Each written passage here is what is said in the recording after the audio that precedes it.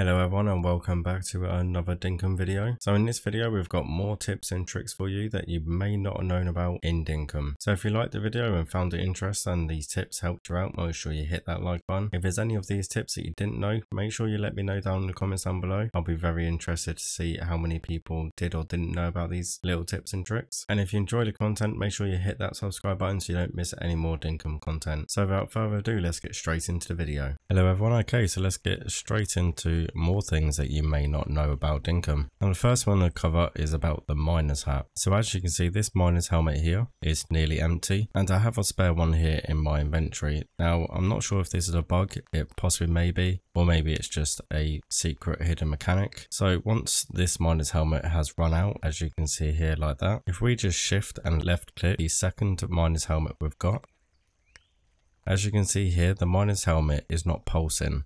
And normally it will pulse when it is using durability, but as you can see now, it isn't losing any durability. So basically this is an infinite light source, which is perfect for if you're mining or anything like that, or whether you're just adventuring the world in the dark. Now I'll leave the miner's helmet on while we go through the other tips, just to back up my claims that it doesn't use any energy. As you can see, it's still not using energy as we speak now. Most people know about farm animals and that ideally you don't really want a gate because they can escape. Now, most people know that you can use the emote here, the whistle, to lure your animals back to where they belong. But did you know if you're lucky enough to get the guitar, which can be found in the crypts in the deep mines, as shown here in this little clip, but did you know that the guitar has a couple of uses when it comes to farm animals? If we just open up this gate here, as you can see, they will escape. Now if you play the guitar, if you just left click, the animals will follow you when you play the guitar.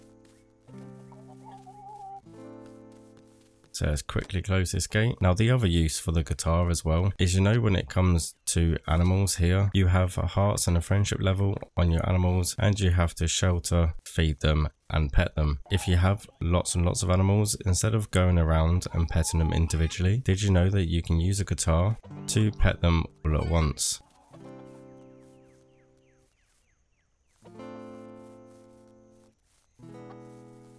And as you can see, once we play the guitar, you can see they have the little star animation. But the next tip we're going to cover is to do with mangrove trees. Now, I'm lucky enough to have quite a few near my village. I set my village in a prime location surrounded by plenty of biomes. But if you wasn't lucky enough to place your town near mangrove trees are the only ones that don't drop any seeds, so you can't replant them. But what you can do if you want them a bit closer to home is if you find the swamp dirt like this and you dig it up, if you just place it down wherever you would like to, if you just place down a few bits of swamp dirt, once a few days have passed, you will notice that mangrove trees will start to spawn on that dirt. So although they haven't got seedlings or anything like that, you still can dictate where you want them to grow. So that's another little handy tip just in case you didn't know. Now for my next tip, it's about a hidden plant.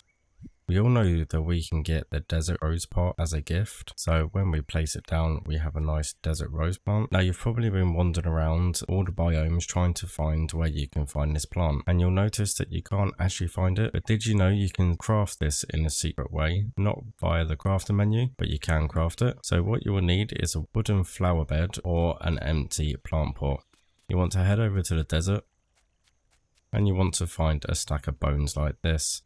Now if we place the wooden flower bed, as you can see here, we now have a desert rose plant. So now we can just pick up our flower bed and we have another set of bones here. So we can just pop our flower bed back down on the bones, harvest the desert rose and pick up our flower bed again. And that's how you can get unlimited supply of desert rose plants. And for my next tip is another hidden item. So everyone knows that you can get fruit such as the apples, the bananas, you can get the lime bushes. But did you know in the northern part of the map on these little islands here, you can find another hidden fruit, and that will be these here. And what these are coconuts.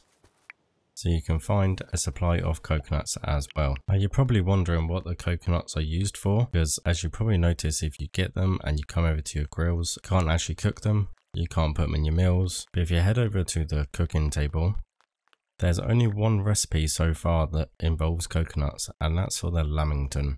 Now this gives you a massive boost in health and energy. So if you can get other necessary requirements, then that's probably what you'll use your coconuts for. Now it also says you can bury the coconuts. So if we just pop a coconut down here and we plant it, that will probably turn into a coconut tree, but I'm going to wait a few days and then I'll let you all know down in the comments what happens to my coconut. So the last tip we're going to go through is probably going to save you quite a bit of money. Now no doubt we've all probably gone out hunting, or we've gone into the mines, been overwhelmed by a load of animals, or we haven't taken enough resources down and we end up either dying, or we've used all our energy and we've ended up fainting. Now as we all know, when you faint you do lose some durability on the tools in your inventory, but you also lose dinks as well. So as you can see, I've got 13,000 dinks here, so I'm just going to use the rest of my energy up. I'm going to purposely make myself faint and you will see that we will lose a load of dinks. Okay, so a few actions before fainting. Now obviously the best way to avoid this is to try and remember to put your dinks into the bank if you have got that far to unlock it. But if you've either forgotten to put your money into the bank or you haven't got the bank available yet, there is a nice way around this. So once we pass out, I will show you the way to escape this issue and to save you from losing dinks when you pass out or you die. So as you can see, we've passed out. So as you can see there, we lost 3,000 dinks. Now the more money you have on you, the more you will lose. But there is an easy way around this. So I'm going to go about my daily business, and when we get close to using all of our energy, I'll show you the neat little trick that you need to learn to save you quite a bit of dinks and quite a bit of time. So as you can see, we're really close to passing out. So what you want to do for this nice little trick is you just want to left click on your dink, and then you can put it in your inventory slot. And as you can see, we have 10,400. So when we pass out and we revive ourselves, you will see that we will lose no dinks.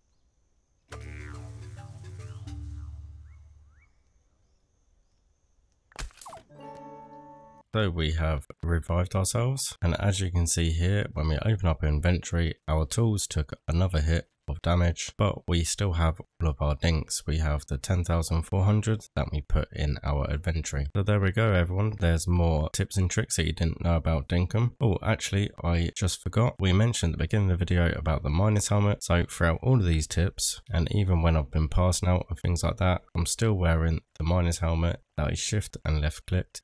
And as you can see, it still has a full energy bar, and you can also see that it's not pulsing. Just for added proof that this does work, I'm going to put this back in my inventory for now. We will swap it with the one that's sort of empty for now. If we manually swap it back like this, as you can see, the icon for the miner's helmet is pulsing, and as you can see there, very slightly the energy bar went down. And then if we swap the helmets back round again and we left click our spare miner's helmet, as you can see there's no pulsing, which means it's not using any energy. So there we go everyone, there's more tips and tricks for DINKUM. If you did like the video and found it helpful, make sure you hit that like button. Let me know down in the comments down below if there was any of them that you didn't know about that will help you in your playthrough. So thank you all for watching, and I will see you in the next video.